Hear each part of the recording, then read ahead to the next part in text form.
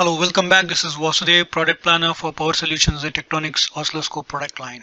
Today we are going to talk about the new solution we have introduced, the Digital Power Management solution for enabling power rail designs.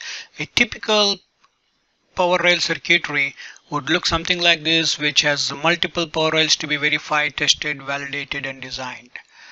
Digital power management or power integrity is simply an assurance that the power applied is appropriate. It's not just keeping voltages within the limits, but you have to look at the ripple values, the interference that's happening from the high-speed serial space, the impedance measurement. So here is a quick insight as to what the measurements look like.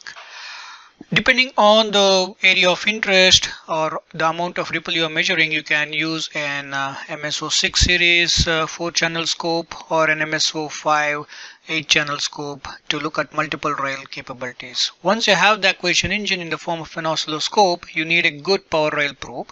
We have introduced the TPR series power rail probes which can handle plus or minus 60 volt offset. On top of it, you need an automated power rail measurement solution, and that's where the third solution component comes into play, the automated power rail testing software, which runs on the 5 and 6 series MSO oscilloscopes. So all in all, not only use this solution for your power rail testing, the same setup is used for your frequency response analysis, like the two-port impedance measurement, which is important.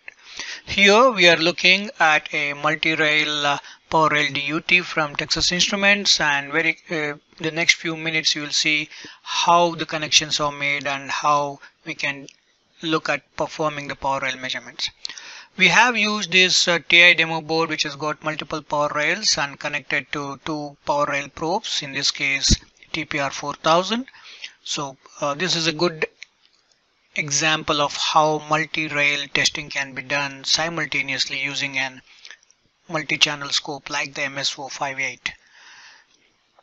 The demo board is powered by the Ketley power supply, which can also be fed through an USB port if the DUT demo board mandates it. So here you see the oscilloscope analyzing at least two power rails at this point of time, and we'll see how the software enables multiple power rail testing. The power rails are automatically identified by the oscilloscope on channel 1 and channel 2, and here we have got the digital power management software.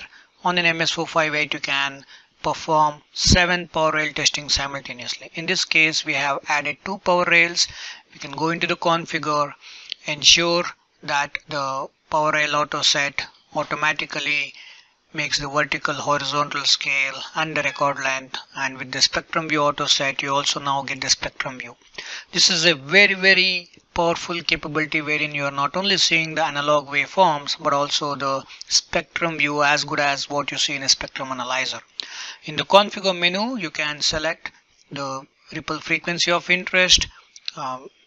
Basically you know as designers which particular component of the frequency is causing the ripple, so you can enter that, and the span of the spectrum view can now be adjusted to ensure that the spectrum views are automatically aligned appropriately. What we have done here is we know that there is a ripple happening at 964 kilohertz. We have entered that, and you can also now look at ripple on ripple. So as you see here, we have zoomed onto the signal and then looking at not just the ripple frequency of 964 kilohertz but a 1.9 kilohertz ripple on ripple, 1.9 megahertz ripple on ripple capability. So simultaneously you are looking at a ripple frequency at 964 kilohertz, and on the same signal at 1.9 megahertz you are looking at ripple on ripple. So you can now simultaneously look at multiple rails, up to 7 rails at the same time, look at the spectrum view to identify the source of ripple and noise, and ensure that the whole design verification validation is done simultaneously on 7 rails. You can also add overshoot or undershoot, and here we enable you to enter the reference voltage values of each of those power rail signals So once the software gets these reference voltage values, it looks at the overshoot and undershoot.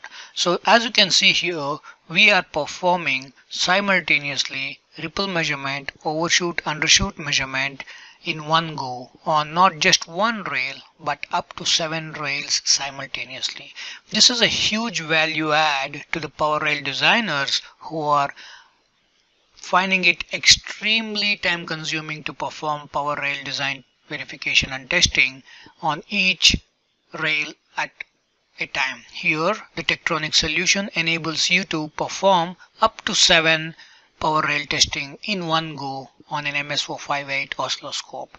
You can now also add a results table so that you can see what's happening on each of the 7 rails. In this case the demo is on 2 rails, and then you can capture all of this in the form of a MHT or PDF report format, so that you capture not just the analog waveforms or the ripple components but the ripple on ripple and get it into a very comprehensive reporting capability. So this gives you a very powerful insight on enabling multi-rail testing at the same time. That is up to 7 in case of MSO 58. If you want very low ripple frequency, the MSO 64 is a good fit. But add to that the one box solution capability for not only traditional power rail testing but also the 2-port impedance measurement. For any further details, please contact me, Vasudev, or my colleague Gajendra Patro. Thank you very much.